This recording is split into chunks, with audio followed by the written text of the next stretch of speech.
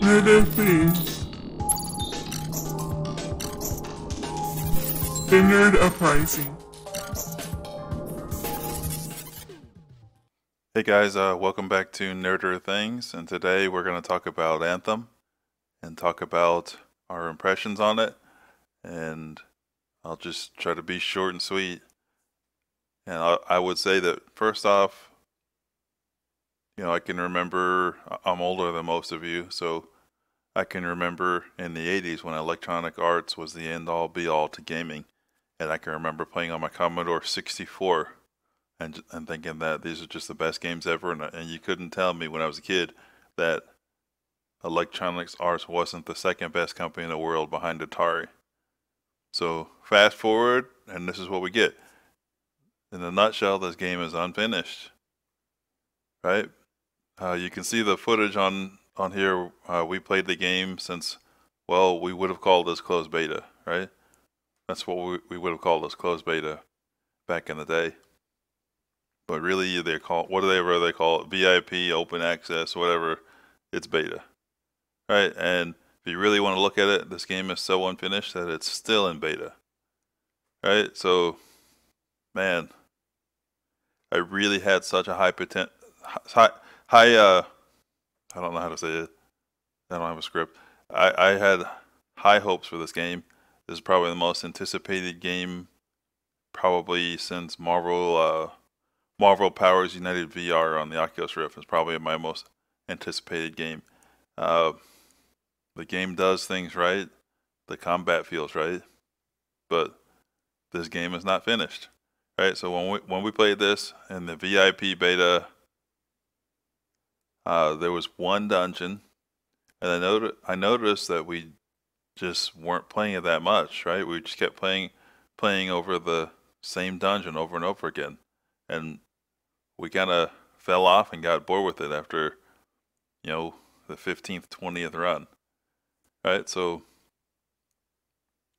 you can see it. There was an EA executive talking about, or he was questioned about how many dungeons there would be in the end game, and he said 3, and that's when I got nervous. Before, I'm thinking it's VIP beta, it's just a demo, no big deal. But we already ran the one dungeon and got bored of that. Turns out that there's only 2 more dungeons. One of those dungeons is a recycle of what they did before. And then they have one new dungeon, and you're expected to do that over and over and over again. I don't know what to say. I really don't. It just seems to me like this game is way too early, and I believe the advertisements. The advertisement said that you could explore the world with your friends and make new adventures, and that's great. But in reality, if you go, it feels like if you go 200 feet away from your friends, then you get instantly teleported. So I know they've patched in a lot of stuff. There used to be problems. I'm not going to talk about the bugs. Some of the things I found annoying was getting hit through, getting invisible damage or getting one-shotted through a wall. The mobs being frozen, their animation was annoying. And then also, we were there the first weekend where it was the infinite load time, where you'd sit there waiting for 20 minutes to load. So that got better, but this game is just not ready. Electronic Arts I looked it up, they have 9,300 employees. And you gotta wonder about the business practices that would launch a game and spend how much money they spent on this. I don't know, $100 million? But nobody stopped to see if the game was fun. And I say fun as far as doing new things and new content. I understand that this is a looter shooter, and they want this to be like Diablo 3, where you get more efficient at what you're doing. But somehow, Diablo 3 pulls it off. They really should not have advertised that this was an open world game, right? I mean, I'm sorry, I played MMOs since EverQuest 1 back in '99. Right? I played MMOs mostly and I the email only goes off when I'm streaming or recording, right? It only goes off then. Nobody emails me except for when I'm recording and streaming. Anyway, I played EverQuest 1 and I played MMOs, and I can remember playing EverQuest 1 40, 50 hours a week. And this is not that sort of game where you're going to be able to drop. To me, it seems like you're going to get. You won't be able to play more than 4 or 5 hours a week. And that's not what I was looking for, and I don't think that's what a lot of us were looking for. I don't know. I'm really just disappointed. The family they can tell I'm disappointed. They look at me and they can tell I'm sad. Maybe I'm taking this a little bit too far. It's only a game, right? But I was just that geeked for this game, and it has not done it. And so let's just say maybe I'm being too negative. Maybe I am. I tried to give it a chance, but let's say I'm being too negative. Let's say that you play this game, I don't know, 30 minutes a day, but at the end of 45 days, what do you have to look forward to? Huh? They've already said the roadmap. The roadmap doesn't look like it has much content in it. There's like one stronghold in the next act, and they've only committed to 3 acts for all of 2019. So you might have 6 strongholds based on what they've released to us. 6 strongholds by the end of the year. I'm sorry. I can, I played World of Warcraft a long time, and I can remember having 10 different dungeons at launch, and then new content every 3 months, new dungeons and things like that every 3 months. Where is it? So I want this game to work, but look, we cannot be encouraging these publishers to launch unfinished games. We can't do that. We can't. The game is too expensive. It's $60 for you, but for me, since I've got four family members who are going to play together, it would have been $240. They wanted $15 to play it early.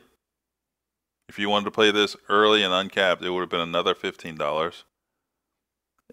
For God's sake, they've charged you $60 for the game, and then they've got cosmetic items in there running $8.50, and then supposedly there was more data where it was up to $20. And I just can't see it, right? Like I said, I played MMOs and for a while, and usually when they're selling cosmetic items, that's for free-to-play games where they're not charging a fee. This game is charging you a fee, and they're charging you for cosmetic items. So I don't know what to say. When I was kind of just doing my background on this to make sure I was not out of left base, I saw that Electronic Arts has been voted the worst company in America 2 years in a row.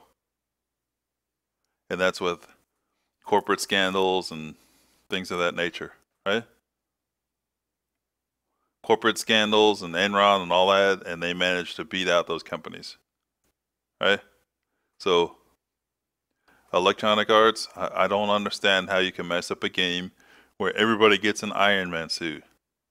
The combat, I love the combat. I love flying around, but just from playing it during the demo weekends, it's like I'm bored from that. What do I have to look forward to? If y'all launch 5 strongholds, then it will be a start. So I'm not saying don't buy it now. I'm just saying, I'm not saying don't buy it. Don't buy it now. Wait. I know there's a lot of EA game changers and stuff like that, and people that are pretty much shilling the product. We're pretty proud of the fact that the channel's grown to the point that we got our first review copy of a game. But in the email they sent us, they talk about how great we are and everything else. It's called being co-opted, is what it is. It's a corporate strategy that's called co-opting people. Is where you get them to agree. You get somebody to agree with you and to be an ally and manipulate them. That's what they do. I won't be manipulated. I don't know how some of these YouTubers do it. Watch. If they don't come up with content in 60 days and they can't turn those reviews around, this game will be dead. They won't support it, right? Look at the reviews right now. Normally I don't pay attention to reviews, but when you look at even the different gaming outlets, you can see it's got 2 out of 5 stars, 3 out of 5 stars, and I think it was probably IGN that described it the best. That, well, they described it like this, Anthem like this, is that when you play the game, you fly, and if you're not paying attention, you overheat and you crash. You're soaring in the air, you're like, this is the best thing ever, I'm Iron Man, and then you crash, right? That's what the game is like.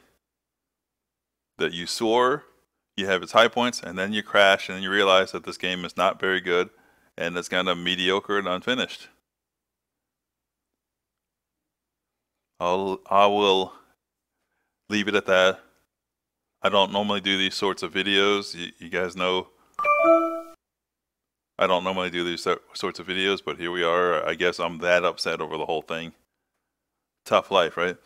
Anyway, thanks for joining us here. Please make sure you hit the like and subscribe button, hit the notification bell, leave a comment, and we are only going to be playing games that we find fun. I thought that this would be one of them. You know, we don't necessarily play the most popular games. Sometimes we might play a game that's 10 years old, but I want my kids to be able to look back at their childhood and say that my dad took me through some of the most fun games, not the most popular. So I thought this would be the one time where we would be playing a popular game.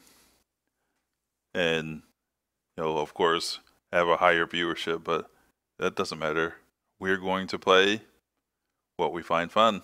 And maybe, I almost said Destiny. Maybe Destiny can pull us off.